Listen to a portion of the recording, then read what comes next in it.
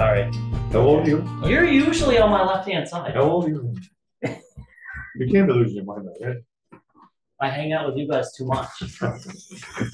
That'll do it. Is there any public comment? Any select board issues or concerns? Send this down to Peter. There's signature on Yeah, the back. next page. I'll do it as one. All right, next up is the consent agenda items. What is on the consent agenda items are approving the minutes from October 2nd, October 7th, and October 21st, as well as retroactively approving all action that was taken at our last meeting. Mr. Chairman, I move to accept the consent agenda as written. Okay, there's a motion on the floor. Is there a second? Second. All those in favor, is there any further discussion? All those in favor signify by saying aye. Aye. All those opposed? And the ayes have it. Next item is planned purchases, which we have quotes for backhoe tires.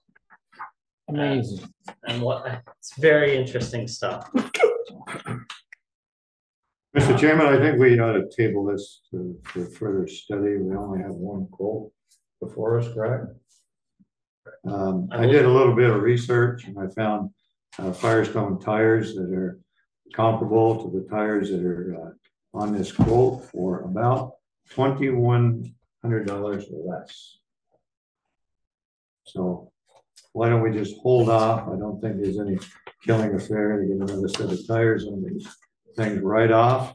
I'd like to do a little more research on this and maybe come back with a better quote. Rest of the board? You want Jason to get some more quotes, or do you want to? I can do it, but you can get Jason to do it from the same company, Pete's, that he got it from. This is a company, I believe, in Massachusetts, where they have their main office. But they quoted $5,824.98 for Nokian Hakkapeliitas. And I found on their website Firestone tires, Dura Force RT tires that are similar for a total of $37,8302. So that's $2,100 savings right there. And I mean, if we don't even have to have a Firestone tire, if we go with a BKT or some other lower price tire that can still do the same thing, that would be all for that. Plus, we're going to be in a negotiating stage for buying the backhoe outright from the village. So why put all these new tires on it before we do that? Well, the village is going to help pay for the tires right now, right? Well, true, but if they work a deal and it increases the value of the backhoe by putting these tires on, then we're going to have to pay more for the tractor, aren't we? I seriously doubt. Well, whatever. You know, putting that aside, we're not going to waste $2,100. Yeah, I think your research is great. Thank you for doing that. This quote doesn't include mounting and balance. This is just tires. That's just tires. That's no shipping. That you've got to add shipping on top of that, it appears. And then you have to have the labor. You have to have the tubes, which have to be added. Tubes are about $100 a piece. I don't think it's really a good complete quote anyway.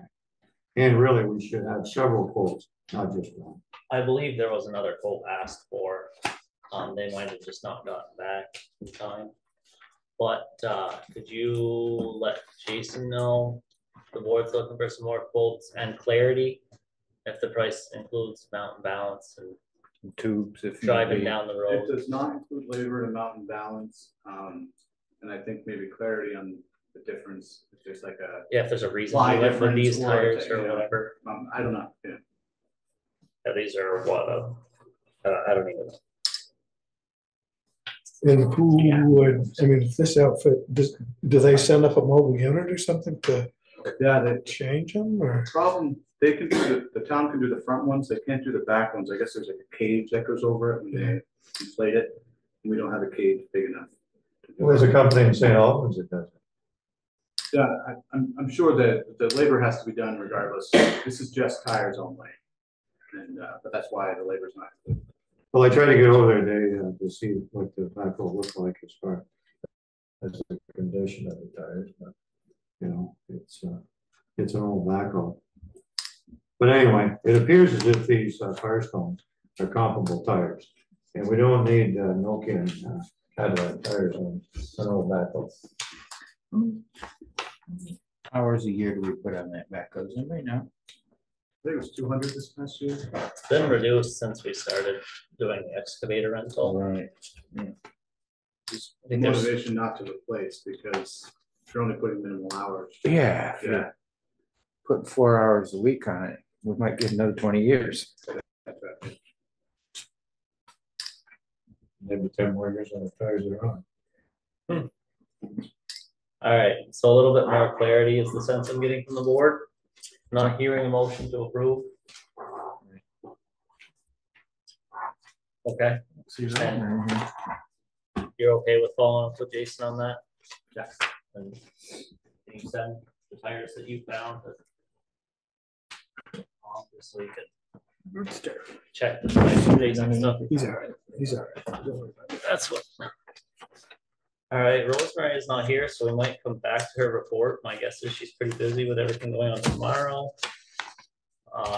Road foreman report, and action items. We've all received Jason's report, and we discussed a while back, because he's hourly. There's not an excessive need for him to be here on like regular reports.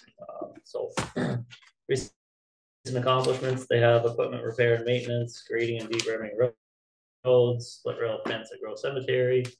Current projects, they're working the town gravel pit. I'm just reading this out loud for the public.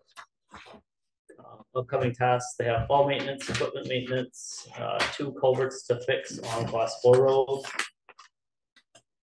And that is Public Works report. Guess, does the board have any comments? So they're done ditching. For the summer, For this season till next spring. Yeah. The excavator went back on the 20th. Moved a lot of material. certainly. Okay, Tom, we're into your report. First item I put in there was acknowledgement of David Butler passing, what he had done for the planning commission. Is there anything the board wants to do? Send a thank you letter or something? I would think we want to send a sympathy letter. In. Oh, Yeah, are you talking about David Butler or the? yes, Okay. sympathy letter. We should acknowledge it. David's your uncle, right? Or was your uncle? Yes, And he has 2 daughters. he does. Would that be an appropriate couple of people to send a sympathy card to? If the board so chooses. Well, I would like to at least recognize, I mean, he was on the planning commission since it started, basically. He served for 12 years on the planning commission in PRB. Long time. I'm fine with sending a sympathy letter to his 2 daughters. I think so. I think we should. Yeah. If it- Could Peter? we also put something on the town page, just acknowledging that David passed. Yeah. Do we need a motion to do that, or I'm not hearing any are objections. we good? I think just we to got do it? consensus. Yep. Is there somebody who worked closely with him during those years that might help us write a letter? I think Paul would be the closest. And You, maybe, you worked for, David was on and you were on, wasn't he, Doug? He wasn't? No. It was after?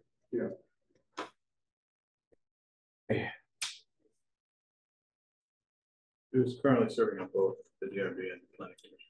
And the DRB position was pretty easy. Yeah, They met once. They didn't meet at all, have they? and just once. Okay. I'm just thinking it might be nice to, in that letter, to acknowledge some of his contributions. Beyond just saying, you know, we're sending our sympathy. But I don't know what those are, so. Would the board be okay if Tom kind of just talked to Paul about getting a couple of contributions and Yeah. years served for a little blurb on the website and see similar thing going in a sympathy letter? Yeah, and, you know, members of the board want to come in, individuals just sign it. It would probably be nice if it was offered to planning commission members too. That. that would be nice to be able to sign it.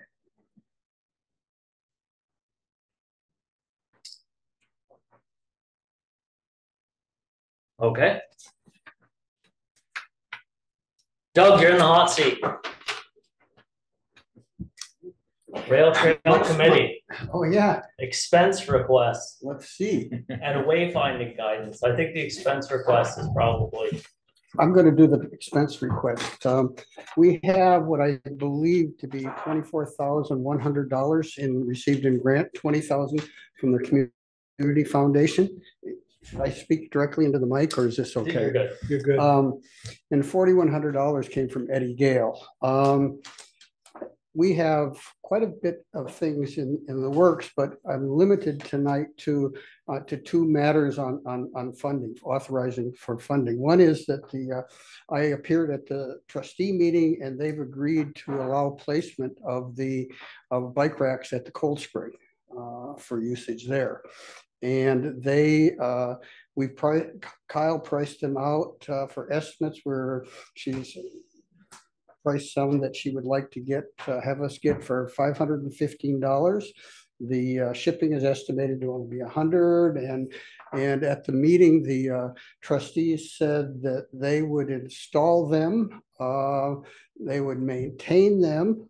They wanted to have Nate and Eric look at siting there, but they wanted us, our committee or the town that is, to pay for the concrete.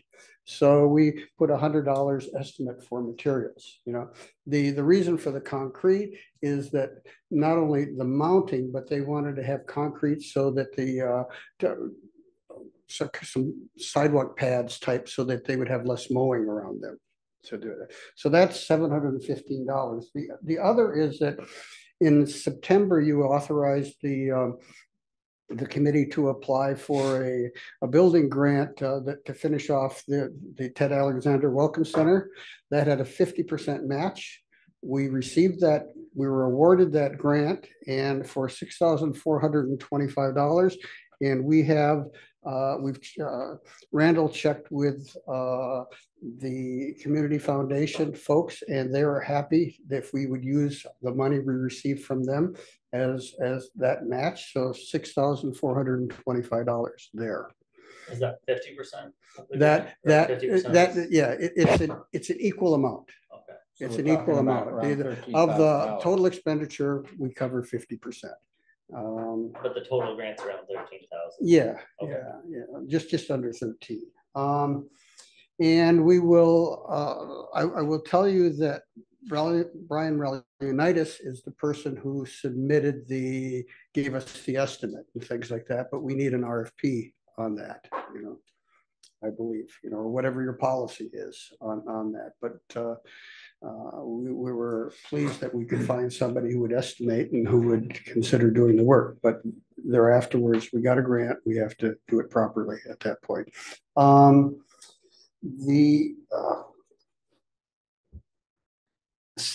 The third matter, I guess, is that I handed out a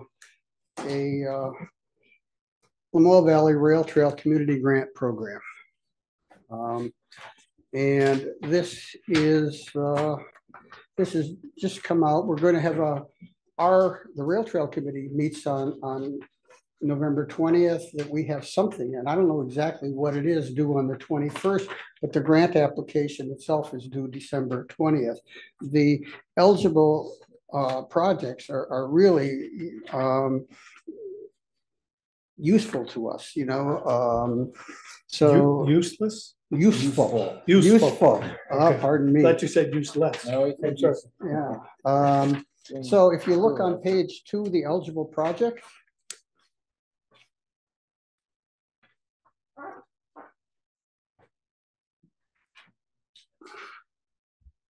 pretty broad. Do you have something in mind, a project in mind, Doug? We do, but we have one of the things we worked up were stone steps that would go from the old mill, go to the old mill park from the trailhead. That steep grade. Oh yeah, that down. Yeah. And we needed an Act 250 permit in order to. Yeah, we jumped through the hoops. My communicating with Susan Baird, and we need an Act 250 permit to put them in, so we couldn't submit it with the last grant. There are other possibilities for this, so I can't say what we would necessarily come in. I know that we have that proposal in the basket. We have your authority for the Rail Trail Committee to apply for the Act 250 permit that was granted in September. We haven't moved on that yet, but I'll probably put that together.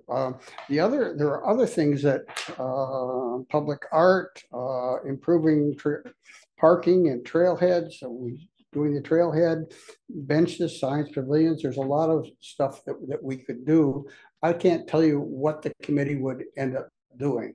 I wanted to put this in front of you basically to give you a suggestive trust us motion, and that would be to approve a grant application of the Rail Trail Committee as they shall determine to file with the assistance of Randall Zott for the Lamoille County Rail Trail Community Grant Program, which has an application deadline of December 20th, 2024. I'm hoping not to come back for, when we have a project, get your authority for Randall to work on it with us. And I recognize the trust us part. It has a 20% match.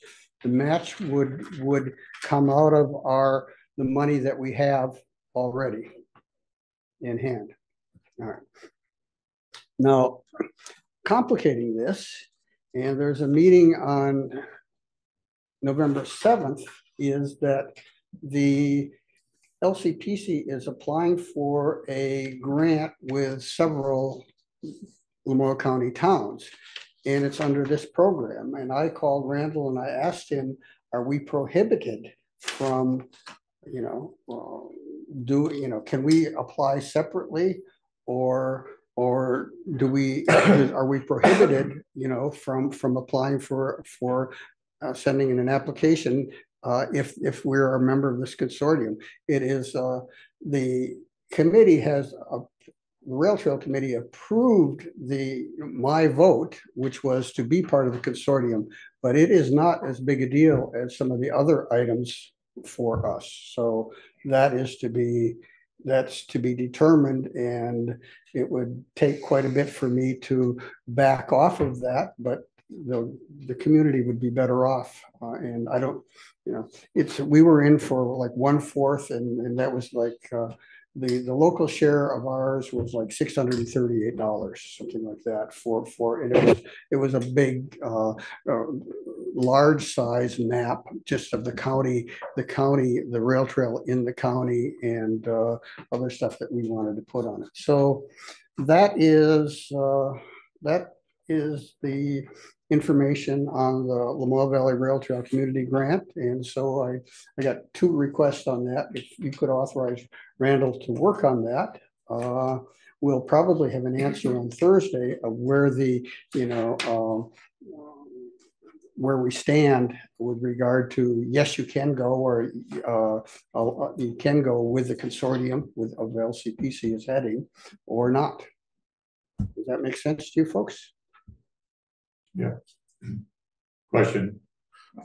So everything you've talked about so far, as far as money, nothing comes out of the town coffers.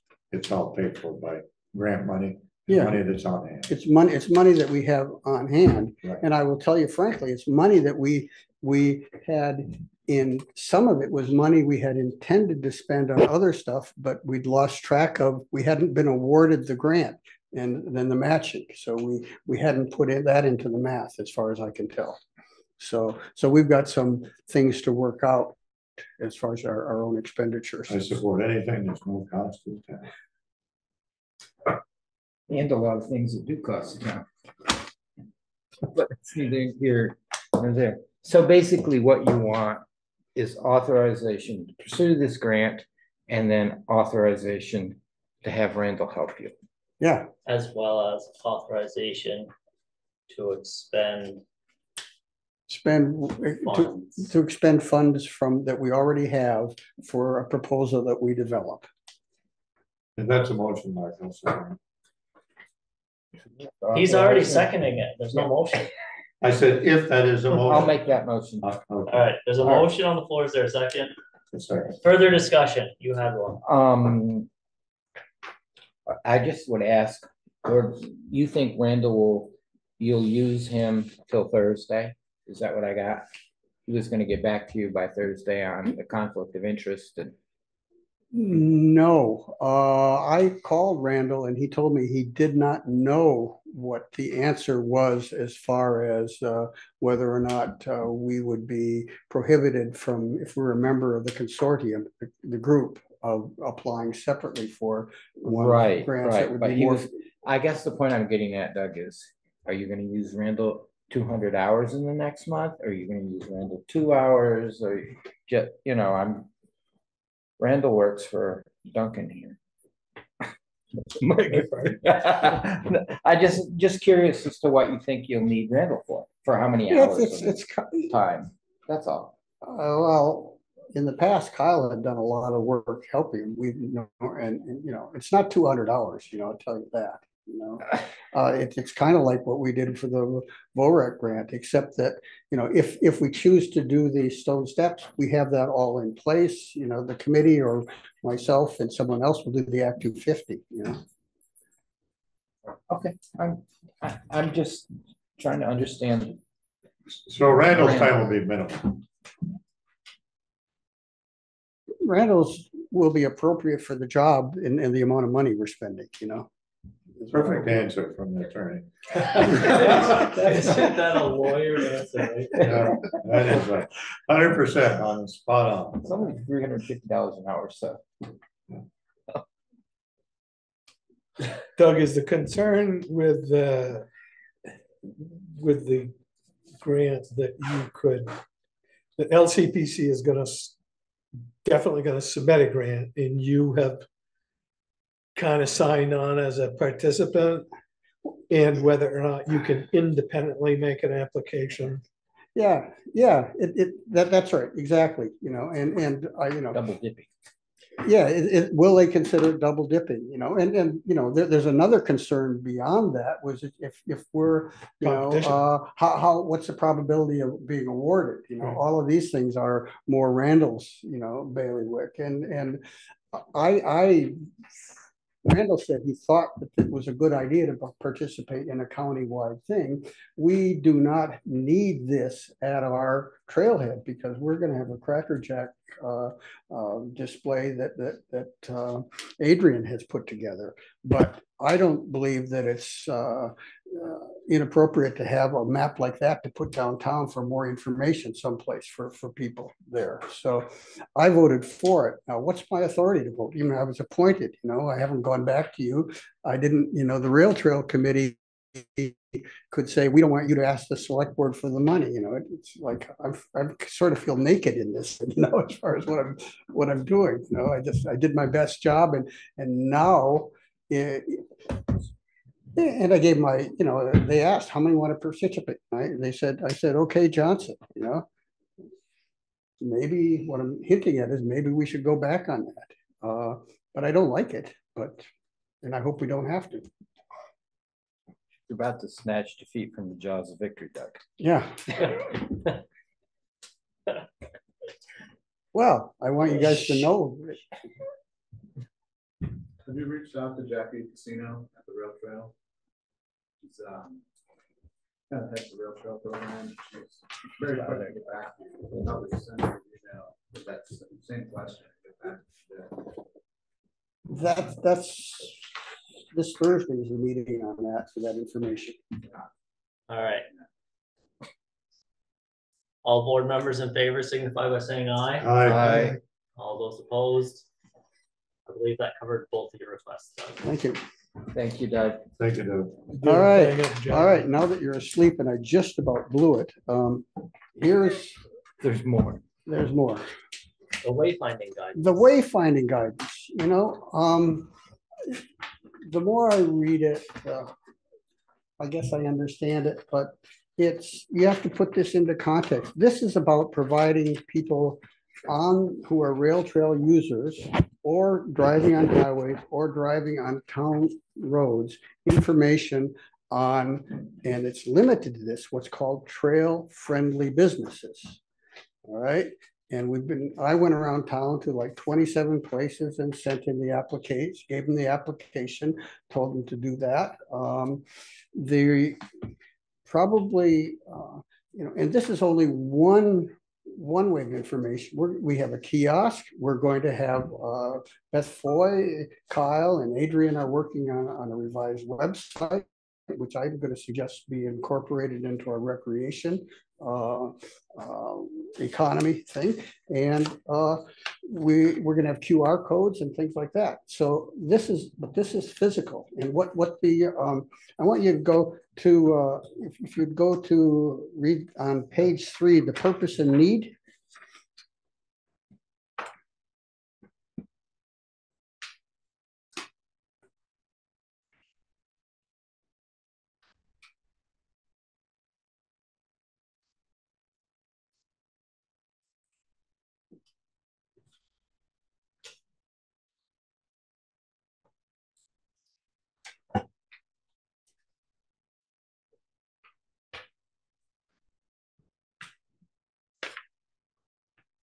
So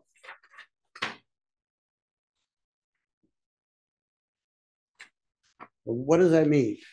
That means that VTrans is trying to find some way to provide signage to our businesses. And where are they talking about signage? They're talking about signage on the rail trail itself. They're talking about signage on the state highways, and they're talking about signage on our town highways. Now, if you look at, and kind of the reason I'm bringing this up is that they haven't told you, but they've involved you. If you go to page 8, in the middle on figure 3, wayfinding signs within the state highway right-of-way. See number 3, municipality submits proposed on-trail wayfinding sign. It's you folks are going to be supposedly going to do that, and that's within the state highway right away. If you go to the next page, which is page 9, which is wayfinding signs within the state rail trail right away, you find that the municipality submits proposed on-trail wayfinding signs designed with schematic of subsequent community wayfinding signs as they laid out through the town or village to the Rail Trail Council. They want you to be doing that. I think I heard Victoria Hellwig say the Rail Trail Council hasn't even been appointed yet. Okay. This is unfolding as they do it now. And then if you see on the rail trail, number 5, VTrans is putting them in. On the state highway right away, they're going in by maybe installed and maintained by the municipality. Right? If you go to down further on page 9, you see wayfinding signs within the town highway right away. Okay, they are, and bear in mind, this is only trail friendly businesses. This is only the people that apply or supposedly apply to become a trail friendly business. It's really, really important because it's the idea is to get people off the rail trail, off the highways, on the rail trail, and on our town highways. What I would suggest to you is that besides this type of signage, we should be putting up signs like Beard Park, places like that. The Arboretum is being signed now. There are others, and the town will probably be biting bullet on that, but hopefully we'll do that. So at some point, you folks are going to have to pass on this. And here is, talk about this is a work in progress.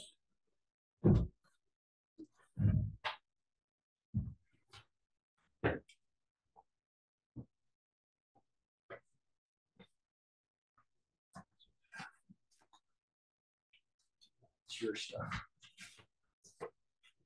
You got a big heat source here.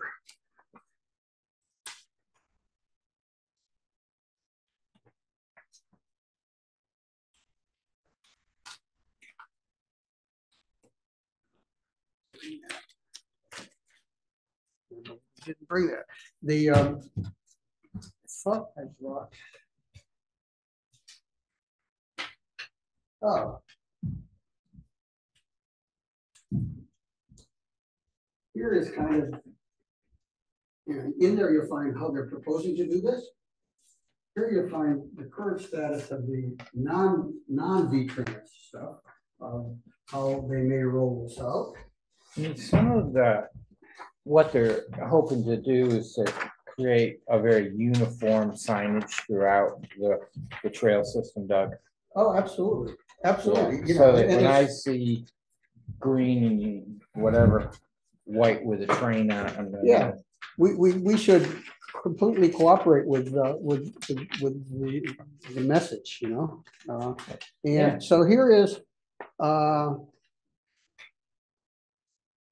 the back page is a list of people who they have say would be our businesses. I have, I went through that and I have more businesses, that should be added to this, but that's not, and one thing, just as a sidelight, you should notice is that there's no housing here, just as a sidelight for where we are for helping people.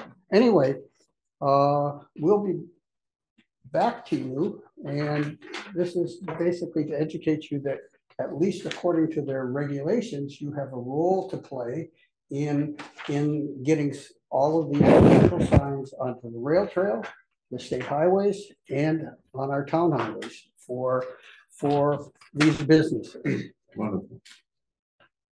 Is that something that the Rail Trail Committee is prepared to take on and make a recommendation? I'm sure we'll make, well, I'm sure we'll recommend, we've already been passing names on it, okay? But I don't think that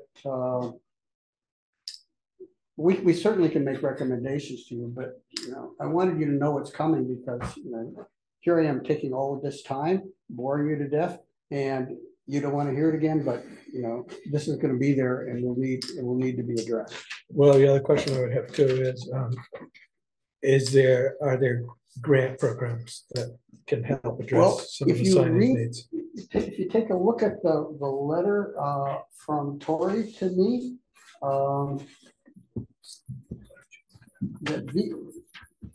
with regard to the wayfinding guidance, it's the third paragraph. V-Trans has said in the past that wayfinding signage directing users off trail should be a trail-wide endeavor. It's connected to the trail-friendly business program, and now that the trail-friendly business program is coming to fruition, other planners are starting to discuss, coordinate with V-Trans and how signage project will look and can be paid for. You know, that's all I know.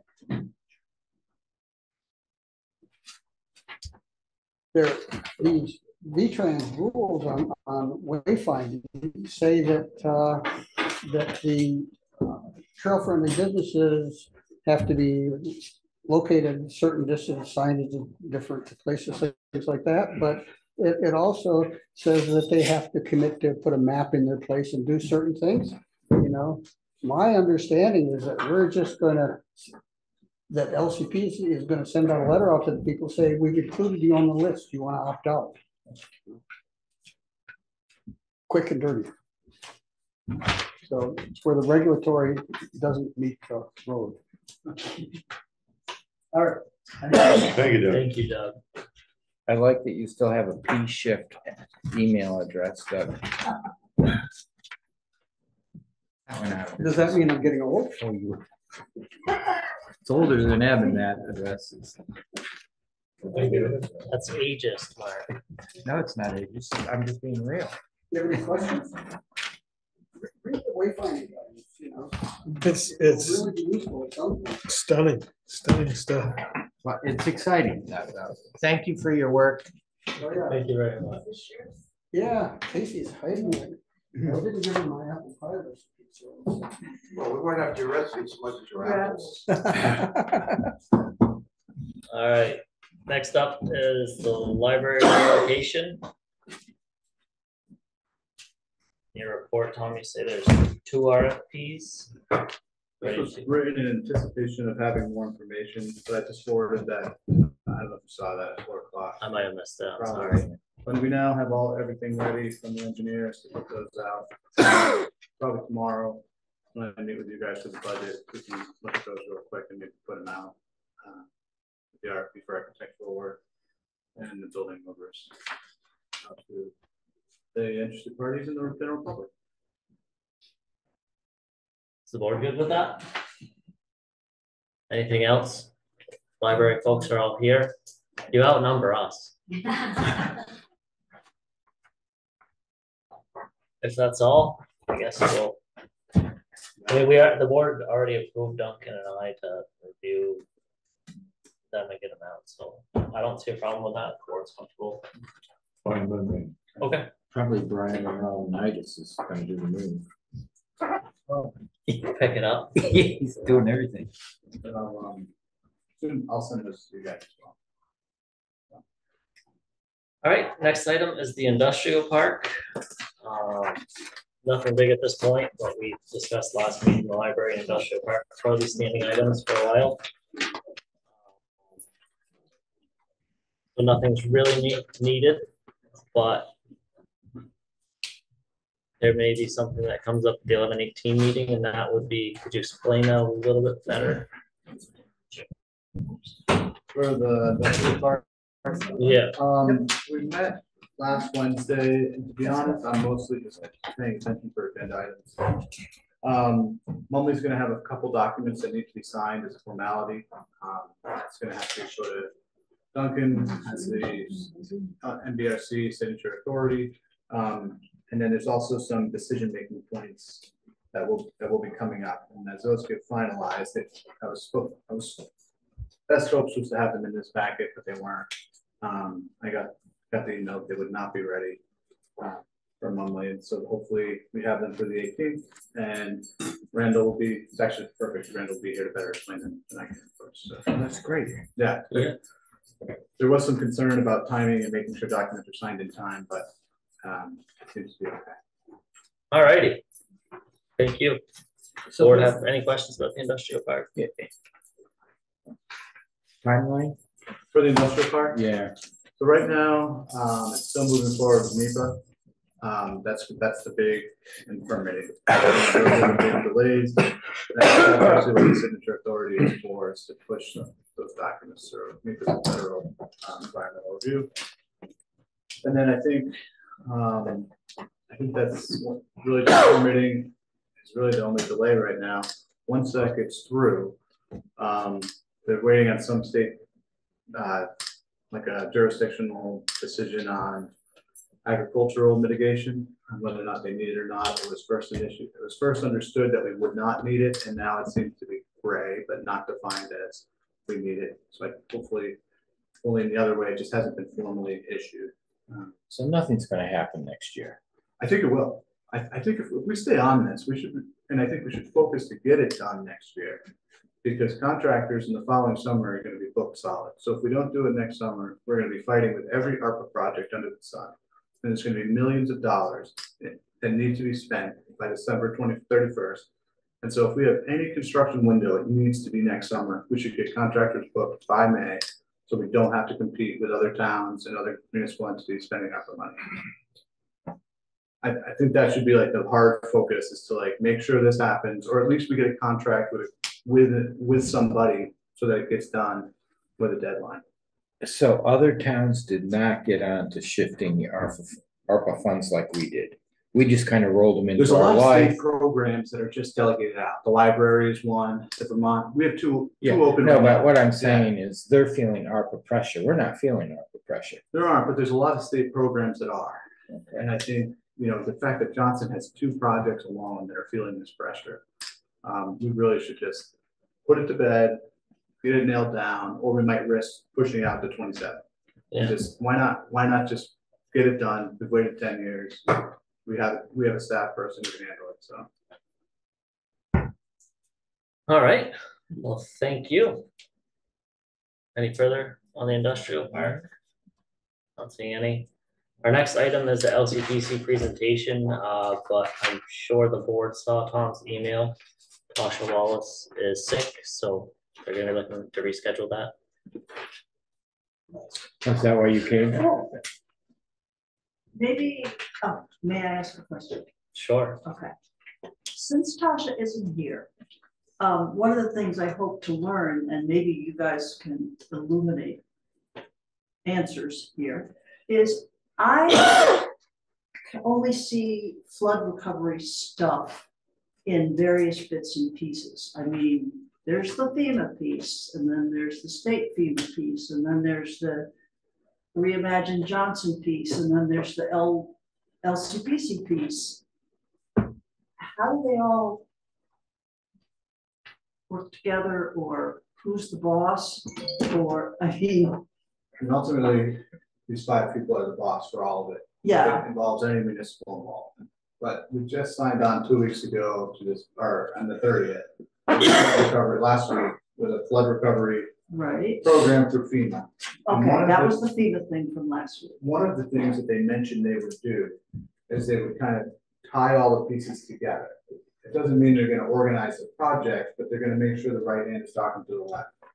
And I think that's gonna be part of this larger flood recovery plan, is putting together all the HMGP projects, putting together what Reimagine Johnson says, putting together what the select board wants and wishes, so that we're not having competing interests, but having interests alongside each other.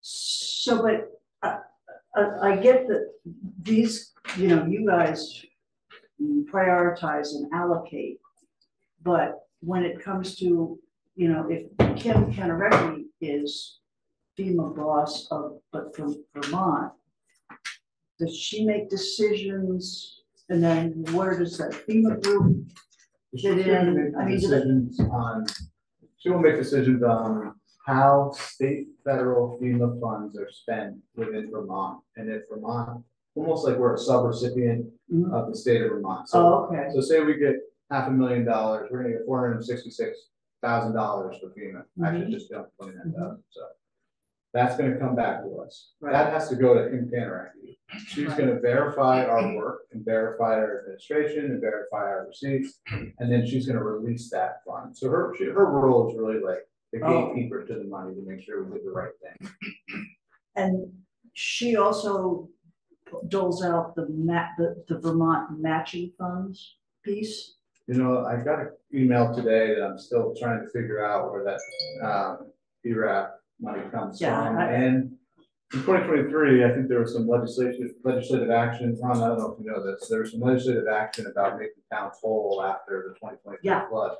Yeah. I have not. We received 166,000 the other day, and it was only for our 75% piece from Interactive, and I'm still pushing to figure out which section of Treasury is going to give us that 12.5%, and which section of Treasury is going to give us that other 12.5% of legislative funds. And I might have those percentages wrong, but thank you. Yeah. I think it's closer to 92.5%, but we should be made whole as legislation intended, but I don't understand how yet. So then those figures come to this board.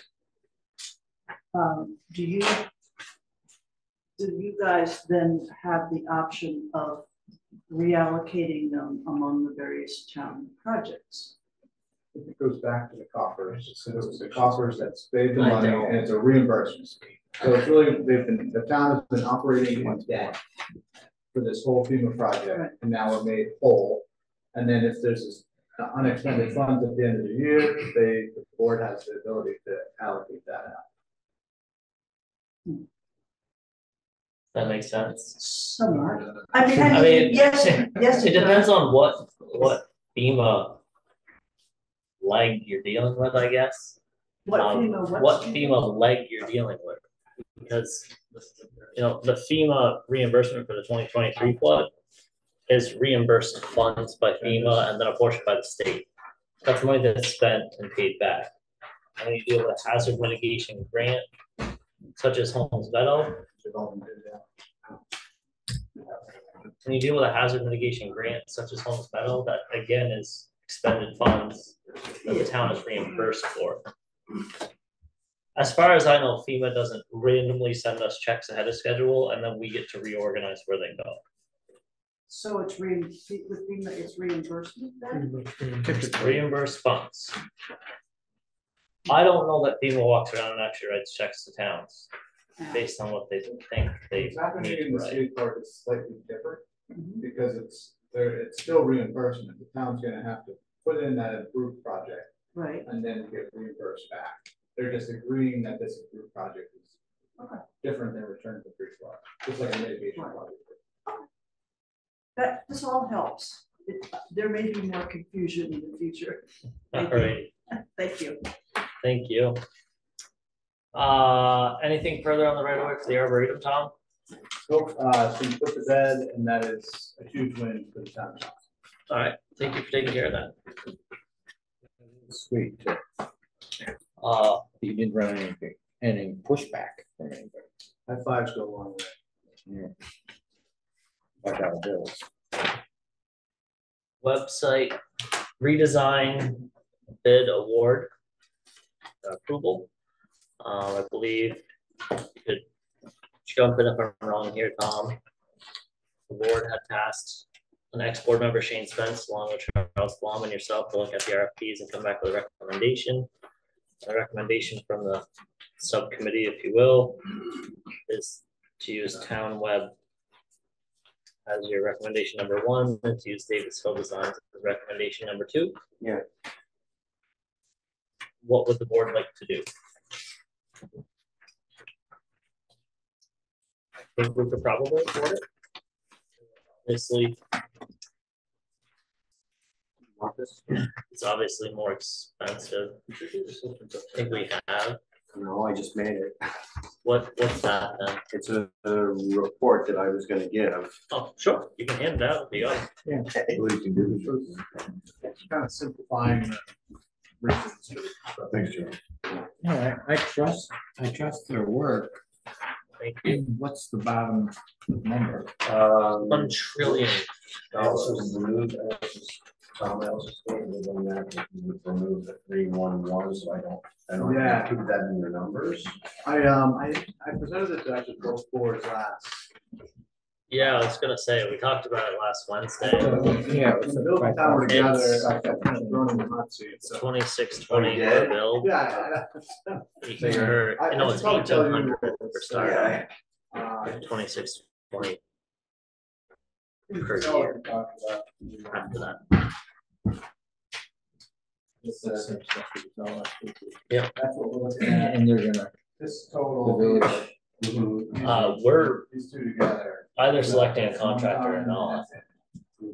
Yeah, I agree, 311, wiped out 900. and then if the village Okay, so that already. So I told them, don't look at the comes bottom, on board with, but they're only working in that column. Huh? if the village comes on board with wanting to pay for some of this, we'll agree. I think that the select board needs to make a decision to either proceed with a contractor or not and budget for next year. But we don't need to hinge our decision based on if we're going this alone or I agree. with a party. So you don't want to go through this, or you do, or what do you want to do? Oh, sorry, I was answering his question. Oh, okay. I just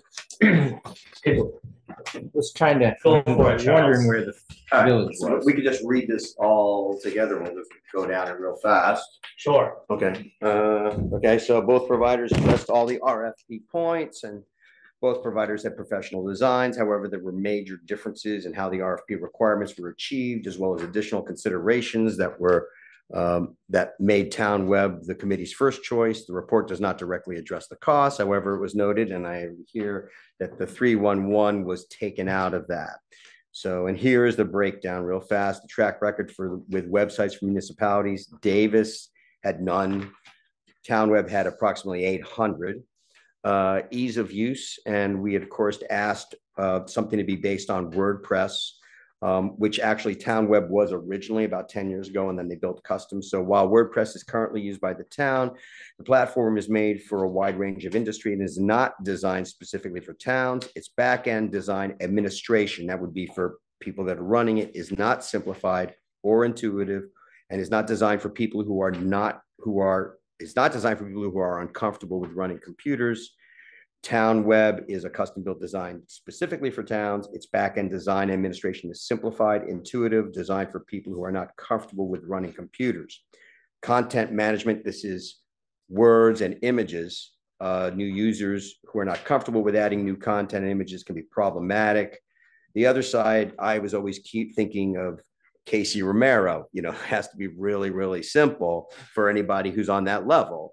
Sorry, Casey. Due to a simplified, intuitive design, new users who are not comfortable with added new content and images face fewer obstacles. Upgrades and capabilities, added capabilities must be found on the website. So found by the website administrators and then ask Davis Design to add these capabilities. So say there was something really cool and new that would save you lots of money. We have to find it first and then turn around and go, hey, this would be great. Why don't you add it? And so that would be the process with Davis Designs, and adding new plugins capabilities require new plugins, which would require extra training. The new capabilities for Town Web, they are offered to the website administrators. So they think of them. They come to you and say, hey, do you want this? So it's much easier for us.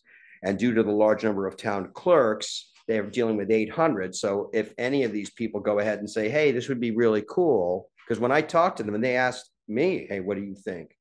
So they have all these town clerks across the country who ask them something and they're like, oh, we'll add that. And they reach out to the other people and say, hey, would you be interested? And then they build it and add that into their site. So new capabilities are directly incorporated into the platform. There are no additional plugins, and making extra training for those capabilities and new users minimal. So for example, Town Web is now offering automatic minutes and documentation creation. So, you know, how you would want to go, that's a big payroll saver too. The email integration,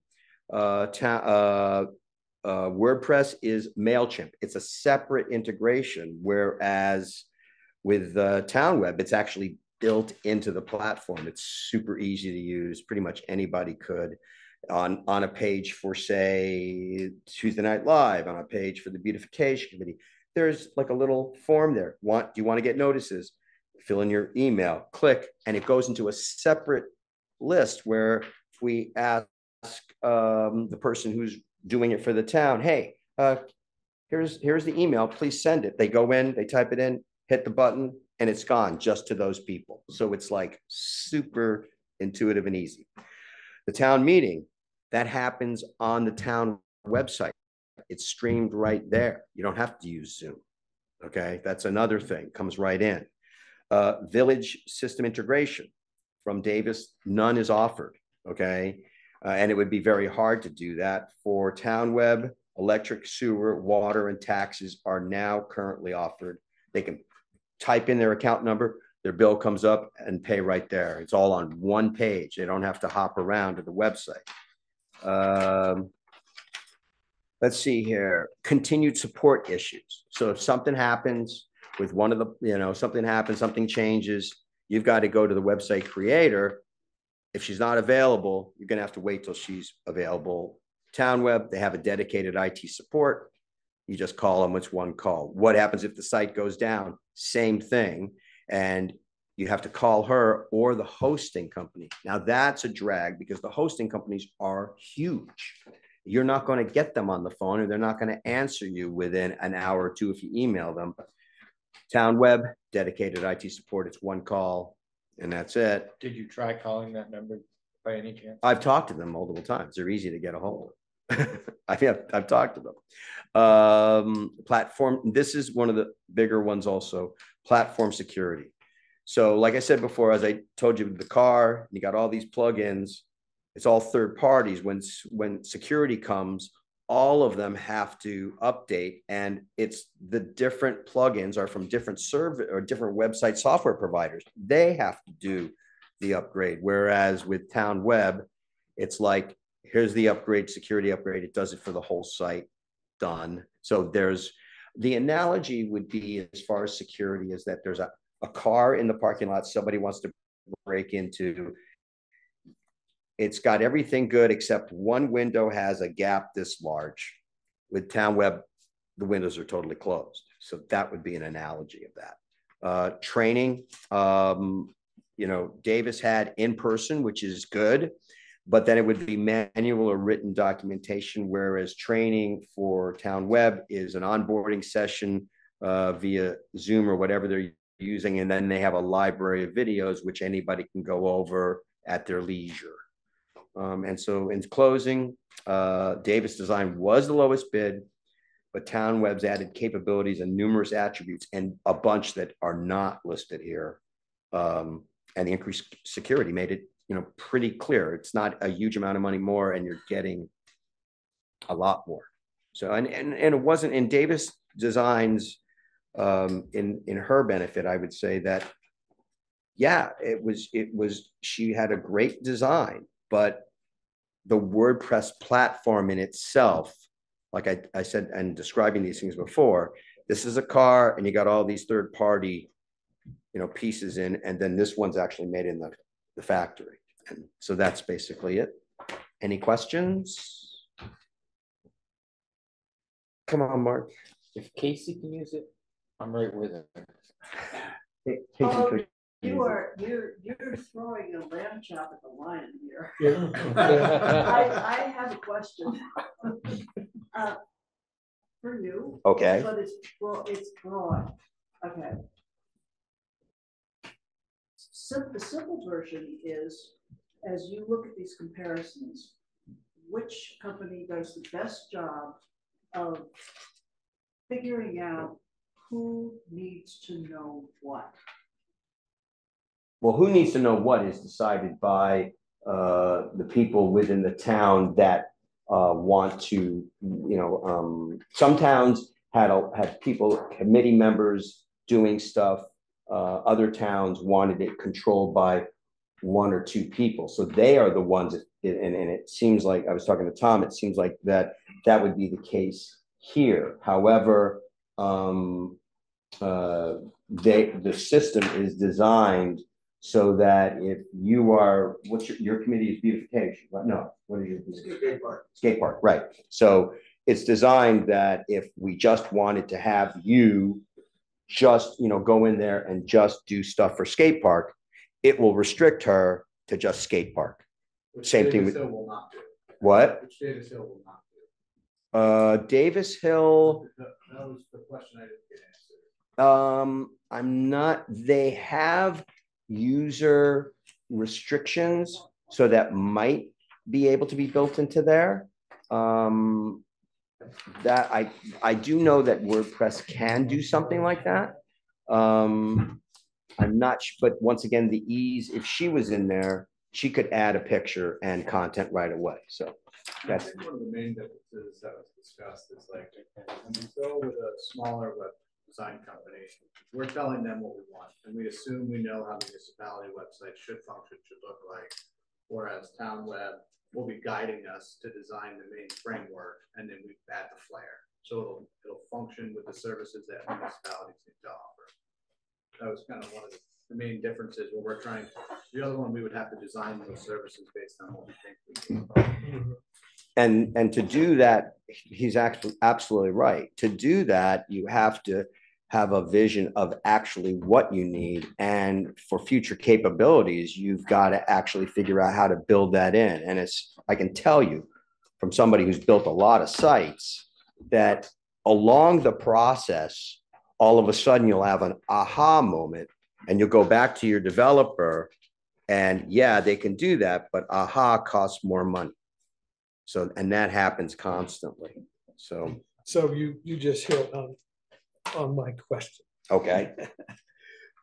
Right now, we're operating under the assumption that the village is likely to pony up and want to be part of this website, but we don't know that for sure. Okay. So we're ultimately going to make a decision tonight based on our needs. And if the village wants to jump in, great.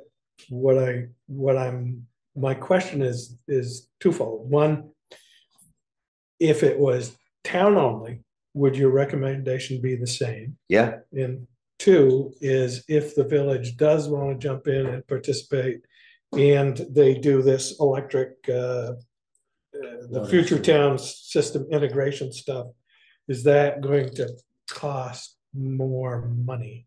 Probably would, but they have to offset that by the metrics that I would, well, I mean, we don't know their numbers, but I can tell you, I interviewed like 4 or 5 town clerks that were using these around the country. The ones that had done the integration, they found about 1/3 of their customers used that. So they were, those people didn't have to get paper and envelopes sent to them. And it was, that and the other capabilities of, there were pages where there would be a dog license. That's the town or the village. Okay. That's the town. So there would be things like that you wouldn't even see a form. It would just be a field. Name, this, pay, click. So so I would still say for both. I would say that and for the village, it actually makes a lot more sense if they do that, because it takes some hours away from their payroll. A lot of these things come down to, can you save money with these companies? And so that was part of my criteria as to what can it do? Can it save money?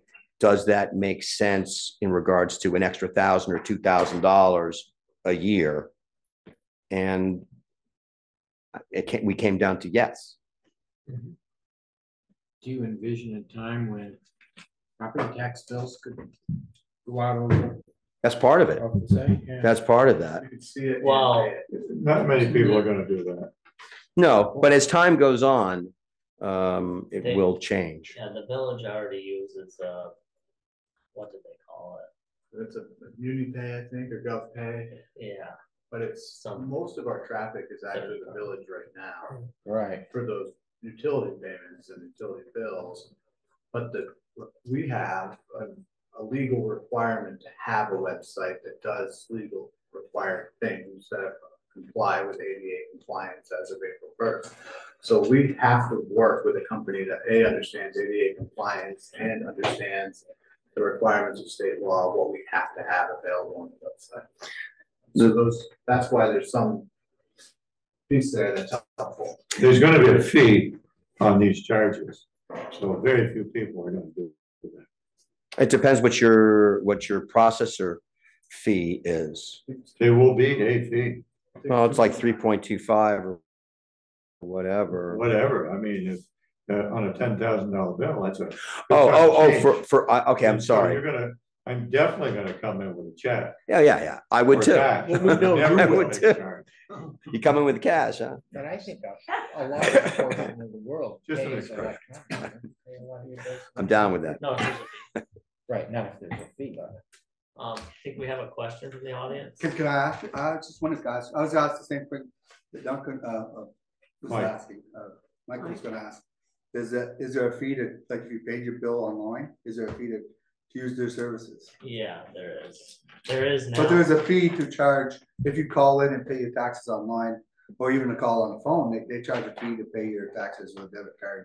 Yeah, because The they're town just clerk using office. that, they're using that same service. Yeah, they just log in for you. Yeah, Yeah. Yeah, it's, that service. Why is- would we have to pay a tax, extra money to pay your own taxes? Why does the town have to? The For town. the Town gets village. charged. Because the credit card processor is charging the town to run that credit card. So So- if we didn't charge people that fee, we would have to raise that amount of money that we would be billed on the tax rate, and then everybody would be paying the fee. Right now, you can opt to pay the fee if you want to use a credit card, or you can just come in with a check or cash and not pay it. But the credit card companies charge you every time you swipe a card. yeah, the merchant you're. Oh, going I to, understand. they always- Merchant. That was my question too, what Michael asked too, is like, they're gonna charge you for that service. Absolutely. What's the bottom line on these two things here? Let's Um, get this moving. I think they're about 1,500 apart, aren't they? I wanna know what Yeah. the first charge is and then the yearly charge. Town Web's setup fee is It's $1,800. $1,800, and then their annual maintenance is $2,620 per year. That sheet was really easy for me to find. I think she was 1,150 a year. Davis Or Hill plus the- was plus the- website redesign and maintenance service. The website redesign was $4,000, but the yearly fee was $1,140. But however, if you read the fine details, she's also not including all the charges for the plugins. Right. Yeah, I think those are on the next page. And they're- Additional third-party services. Yeah, and that also, that boosts her yearly up closer to what they are. So it's almost apples. So reading what you just said and which I've got in front of me, the setup fee is 1,800 and then 2,620 per year thereafter. And that's it. The initial is higher than 1,800, I thought. Well, it says website setup fee on here. Right, but then there's a bunch of other stuff within their first year. They're higher than her. They're more like they're a couple of $1,000s higher than she is instead of Well, the that's the first point. year. I wanna know exactly what. Now, where are those buried? So I think it's 3,200 for the initial setup for Town Web, if you read. And then the little red check marks are not. It looks like, so 3,200 versus Davis Hill Design is. And their initial setup was 4,000. And then the annual fee is 12, the first year is slightly higher for Davis Hill, but 1230. And the annual fee for Town Web is 2,620, a difference of 1,400 a year. So Town Web is $800 cheaper for the initial setup, but it's $1,400 a year more expensive annually. If we don't need the third-party services.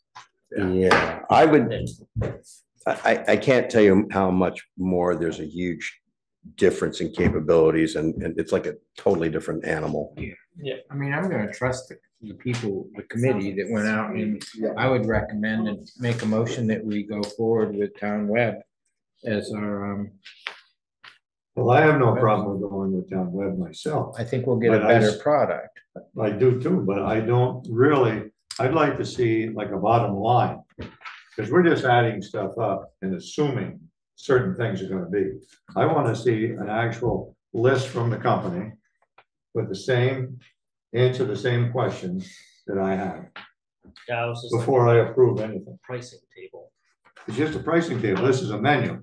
Let's go through the menu that we want and have them come back with the proposal that that's gonna be the price we're gonna pay. Well, I think I don't think they have to come back. We just need to collate what they've given us in a way that you and I can wrap our minds around it, I not think- spread I think out. Tom Yeah, I don't have- collated it. Right. Yeah, Tom did collate He it. did, but I'd like to see it on a piece of paper, just like we got from Davis Hill.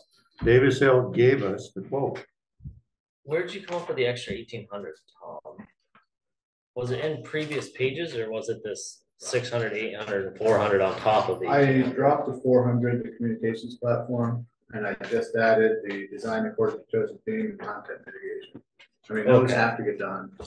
The communication platform, I think, would be optional. May or may not be. Okay, so what Tom is doing, I know what he's doing. I know what he's doing, but you've got this from Davis Hill. It has a total right here, 51, yeah, 40. so I guess. I mean, the rest of the board can approve it. If you have a majority, so be it, but I will be voting against it. Did you make a motion? I did make a motion. All right, there's a motion on the floor to go with Town Web. Motion a second. Any further discussion? All those in favor signify by saying aye. Aye. All those opposed? Nay. Duncan, how do you vote? I don't know. I know. Mark, Aye. Mike, Aye. Nay. Peter? Aye. The ayes have it. Thank Okay. you for your work. Thank you very much. Thank you. Yes, Charles, that was a lot of work. Thank you. Yeah, I appreciate the thoroughness. This would have been great Friday. We would have come in and been like, I'm sorry, but I was away all last week, or else I would have done it. yeah. Grove Cemetery. I believe we have people that have been waiting patiently, and I'm looking for it in the packet here. We don't have anything in the packet. It was just Duncan's, Email. Oh, you, and okay. I did not print out the. Would you be willing to go? Oh, is it ready to go? It is. The one thing that I think is a question that the board needs to answer is the way the deed is written right now. It allows not more than 3 cremains for lots 2 through 7. In other words, 6 lots for a total of 18 total burials of cremains. There's been an interest expressed by at least Tina that perhaps that number could be increased to 4 cremains per lots, which would give you 24 total burials of cremains. Because as I recall, Duncan, it was like 3 cremains and one body per lot. No, it's 2 cremains and 1 body per lot, right? Actually, the deed that we No, worked from Okay. was 1 burial or 3 3 cremains. cremains. Okay. That's the evergreen ledge model, which is One what I- or 3. one body or 3 cremains. What would be a reason not to put 4? Seems like there's plenty of space. There You're talking is. about the lot. No, I sent you an email, but I never. A pretty big size, you know, 4 There- foot by, 4 by 13, yeah. that's a lot of urns. Can you Yeah. send me this? So, Is there a- personally, I have no issue allowing 4. That would basically give you, 4 by 3 for lot. Yeah, roughly speaking. This is the version 3 that's I just got. How's the board feel about Yeah. 4 cremains per lot Yeah, on the deed? that's the one. I'm fine with that. Are you folks happy with that? Well, I looked it up. And it's up to the town, yes, I agree. But it says either a 2x2 or a 3x3 for each urn. If you take 3x3, how many can you put in 13 feet? 13 by what? 4 foot by 13. It's Okay. 12 foot 9 by 4 foot, right? Yes.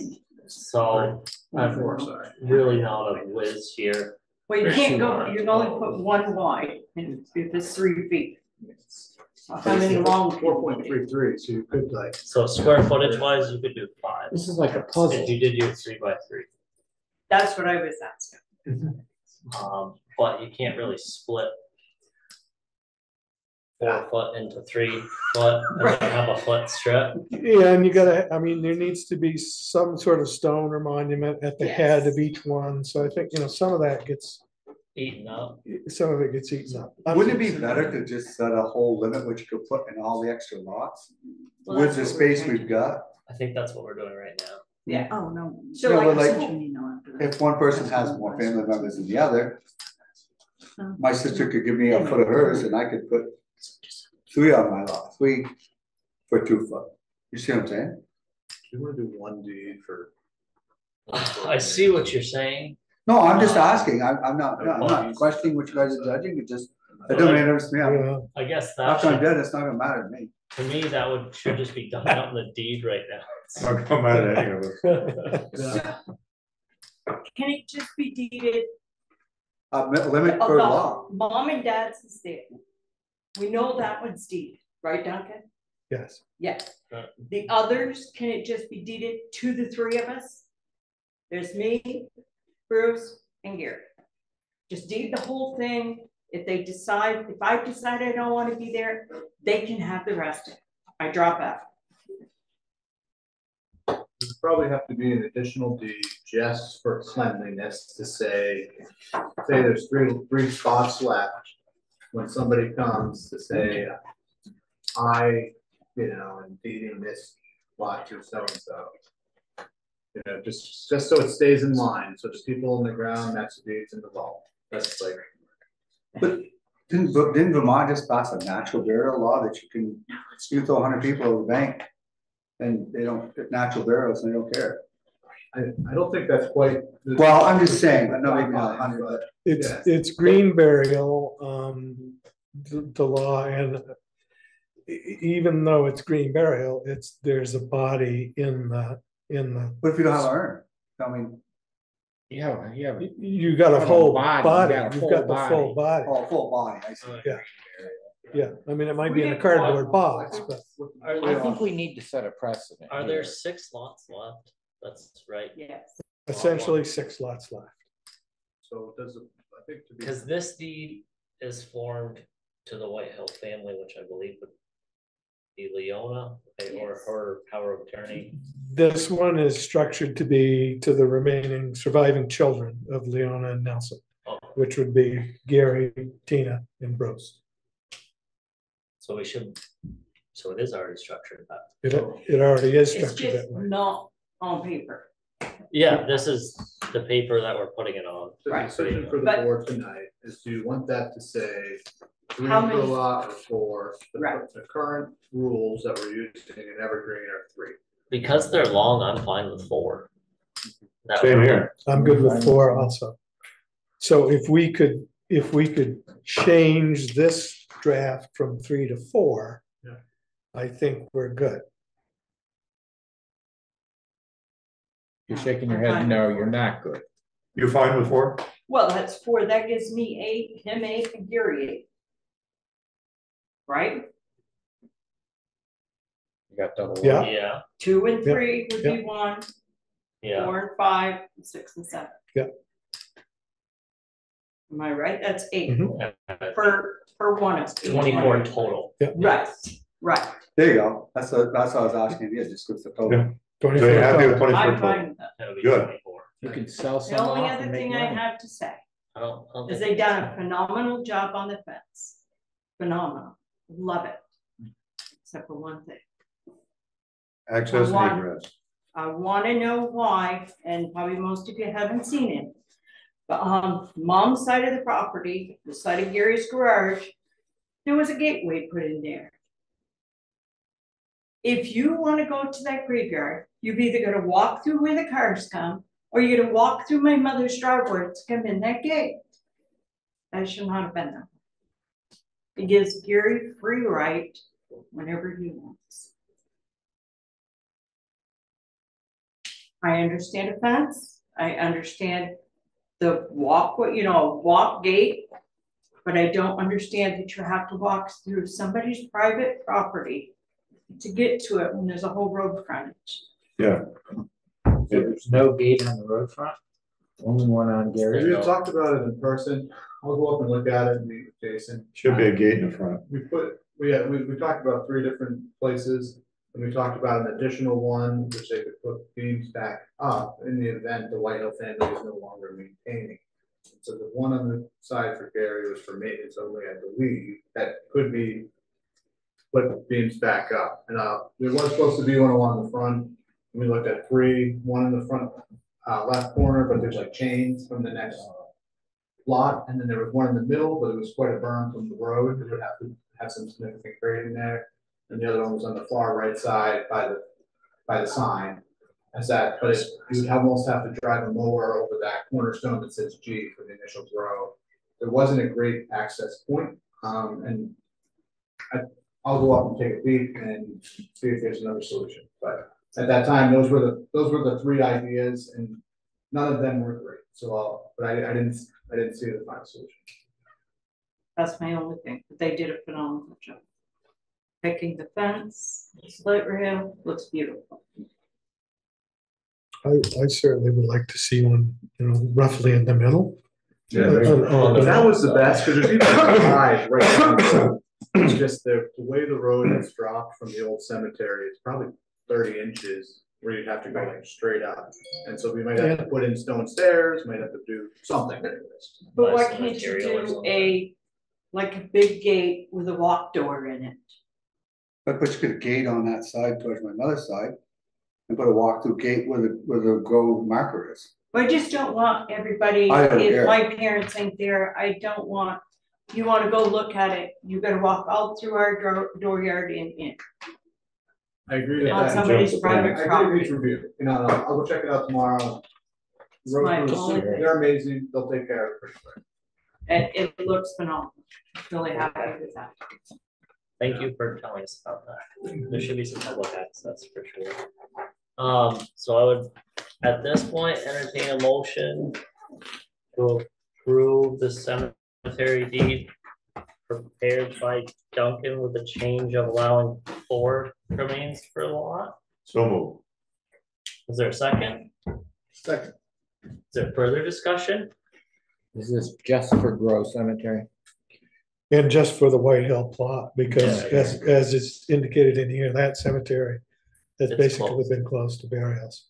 So this makes it clear that you guys can, And if I understood your email earlier, from what Evan had said, anything on paper that was written prior to today doesn't exist. yeah, Correct. this would supersede any other. And it's Agreement. select board Should 10 they years from be now found? to go, what are Should you they be talking about? found? Say, Yeah, check that the box. Gary told me It would Saturday be that here. his mother had a paper somewhere that talked about it, but he doesn't think she could find it. So there's a likelihood that one exists, but it may never be found. This So clears it this up pretty good. supersedes that, This supersedes Yes. that. because it's an official select board action. The paper that she found was probably something written by Red Hoover Red wrote Hoover. on a back of a notebook. Might be. Yeah, it might be. And No, I think it's more about a whittle stick. the value I of almost this is it guarantee you gets that, 'cause that's what we recorded. used to do. Yeah. And it's 50 years from now, people occupying our seats won't have to deal with this, and I will do it. your ancestors Move on, Mr. won't Chairman. have to deal with it either. Yep, Or your okay. survivors. All right, are we content? I'm content. All those in favor signify by saying aye. Aye. All those opposed, and the ayes have it. And Thank you very much. Thank you. thank you Thank you. folks for being understanding and patient. Just let me know what you figure out when you go up and look at it. Yeah, I would be interested, because even if we. I have pictures of it. Well, Tom said he's gonna go look at it. Right. I would be supportive of spending some money to get access.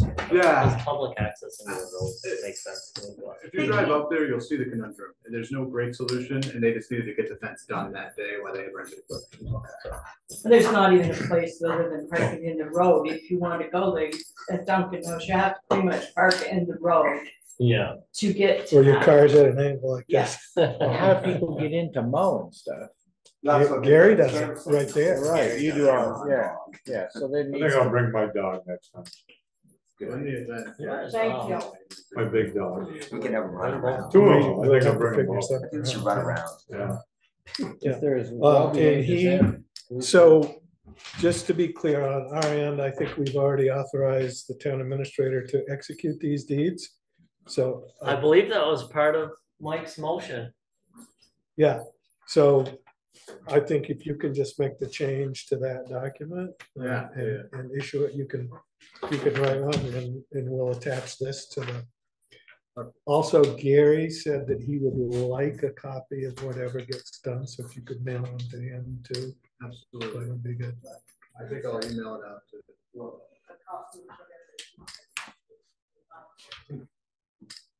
All right. If we email you a copy, would you be able to get? Perfect, thank you. Okay.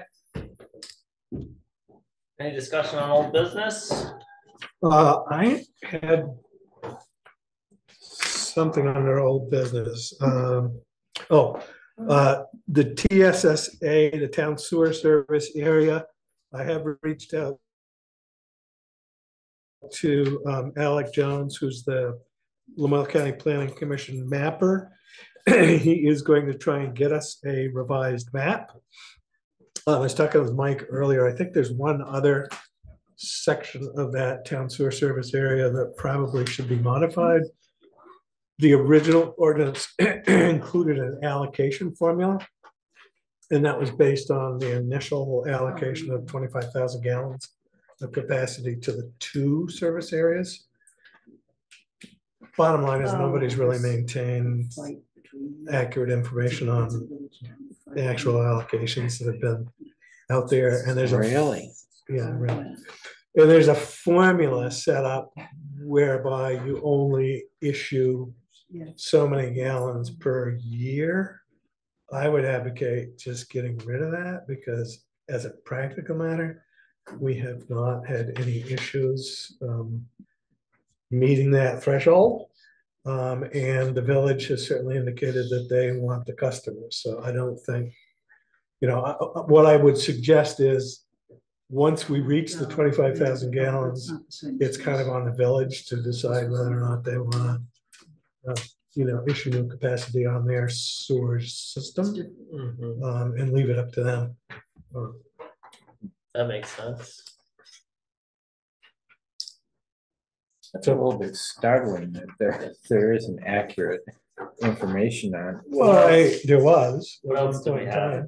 But I don't think it's been maintained. Can Something I talk that, about cash flow real quick? as a landowner, You can we get through so you get the interlocal kennel. Have you heard anything additionally from Crystal? You did- I think we should maybe talk about that. Maybe a little later. I don't think that that's gonna be. I still want to talk to you about a boat website. insurances. I think Or it we- might be complicated and it might take more time than we have. Okay. Okay, great. All right. Thanks.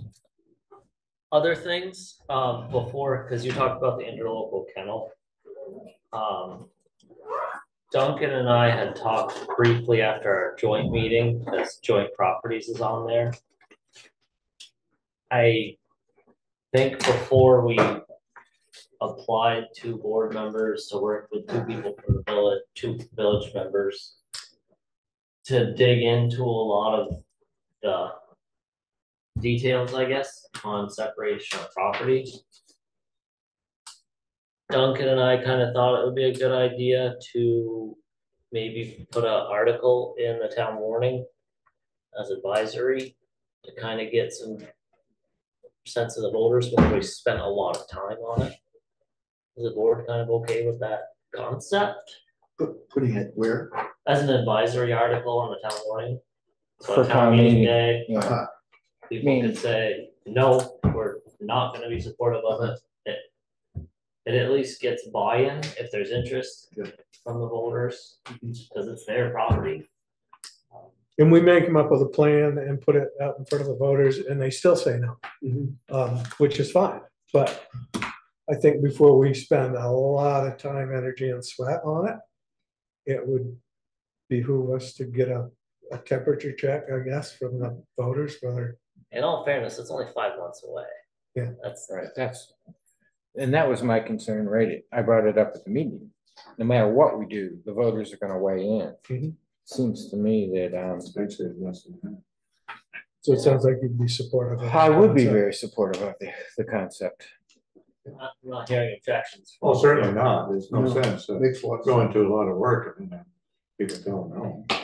If you get a 2-to-1 in favor, then. The You know voters that voted you're on doing- it you're at not some spinning your time, right, wheels. and turned Yeah. it down, they wanted to keep it. So that'll stay on there. Town website, I guess we can take off. I think I would You already got it. Is there a hand over there? Yeah, if I could, Evan, if I could just talk about just be clear, you're talking about the properties, right, that are jointly owned. for the Yes. Town and village. Yeah. Yeah, I hear what Duncan's saying, but I know when you approach the voters on something that's so historical, right? It's many boards, many residents have gone through this experience of finding out that everyone's shared 50-50 or not, that's theirs, that's ours, and all this other stuff, which it permeates all the work. That's what I found out when we started doing the flood work last year. Who's gonna do what, who's the lead, who hires whose property, how do you split the shares? And because of all that, it might be better to have a more clear questions. Just going to the voters saying, what do you think about splitting properties?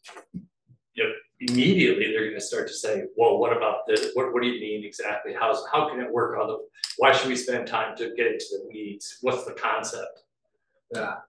So that, there's suggestions. There's plenty of towns that do this. Hyde Park and the village did that for years, where the town owned the lease. There was a lease back to the village for the shared portion. So it's not unusual. It gets more complicated when you have split ownership than it does when you have lease back arrangements and terms, conditions, market rates, all the normal things that commercial people do when they have a ownership in a tenant. So I'm thinking about that question, depending on how it's asked, may not give you an answer at all. And why do that exercise too, So It also might excite, I think just, today with the White Hills, they started asking questions about how to rearrange lots and how to rearrange, and just, if we don't have a clear plan that say, do you want this idea or not, it might invoke a lot of weeds and questions and then prevent that solution too. we could also just narrow it down to Yeah, 184 acres. correct. Do you want Very to- specific, something that maybe both boards have a rough agreement on, without the numbers, without the values and all those things. we'd have the village trustees concur with your question, so you're going at it with a joint effort, even though you may only be asking. You may never get there, I don't know, but You might not. But I mean, the first simplest one is like village garage, town garage, is that amenable to that? That's so black and white, right? Or the mill house, subdividing that as a third property, it's clean and it's defined. 180 acres with the storage shed and the staging area, I think is gonna get hard to that's the hardest one. And municipal building is probably the most emotional one. But I think start with the garages and the mill house. Those are clean, black and white, and logical, right? And then you can maybe work from there, I guess. Yeah, we'll have to think when we come up with the article, Yeah. for sure. Yeah, Ron, I wouldn't suggest for a minute just throwing out an advisory article with no information. Should we sell? We have to list all the properties and the shares. yeah, you're gonna have to have this, you're gonna have to have your statutory article to transfer property if you get there. So you have this advisory thing, which is what Duncan was saying. Hey, what do you think? We have to have this big question about cleaning up the books, or you take your incremental. We're going to take this long haul. We're going to take one property at a time and give you the chance to decide to give it up. Well, and the complication is, you know, we can come up with the greatest plan since sliced bread. And the village trustees may say, oh, that's a stupid idea, or the village voters might say that's a stupid idea. Oh, yeah, no, but from a management governance perspective, you should clean that up. So just one way or the other, whether they want to go with it or not, you know, the board, I don't know, you know, it's just one of those holdovers from good ideas that sometimes better split. Well, we're trying to do a backhoe anyways. To buy them out of their 20%. Here, 20%, they're like that real money eventually. Well, if you start buying tires. All right, Tom, Sorry to delay. salt bids. This was that So issue. I threw them in the back. Okay, those are in the back. What do you recommend? Can I, before we leave old business, can I just touch bases on one thing again? Yeah. I mentioned or asked Tom to put gravel pit on there, and I think that's something, obviously, we're not gonna talk about it now, but we need to put that in our long-term work session, ideas about what are we gonna do about a gravel pit? Does the village own part of it? No, Oh, we don't, we own it, One we more own it summer ourselves. of the one we Extraction. have, yeah, and that's gonna be quickly filled up with materials from Holmes Meadow. And so I think that solution needs to be solved by next fall, where we either have property ready to transfer, we have maybe an agreeable owner, the same person we bought the land from initially. We might be able to continue the same deals, if you will. And test pits have already been dug. It's just, is this cost effective or not? That decision has to come. It needs to be in place and by next September to get from that. I'm just thinking that we would sell. I think it would be The an gravel pit? expansion of the existing, just like purchasing the next couple acres over. We talked about this If, you a know, month ago, 2 months ago. I think the board was interested in getting something lined up or having numbers. I have a file started on it. Yeah, we don't need to waste a lot of time on it tonight, but I just wanna highlight it as an item that is one of those things that we need to deal with. Yeah, it's a 1 year out, must have a firm decision, and the ramifications are buying entirely at $14 a yard when we buy, you know, however many thousands of yards. Versus right now, we're purchasing at $8 a yard when we haul it ourselves. So is that labor worth the $6? And maybe Hyde Park would wanna go in, but that's. No, I Duncan will appreciate this.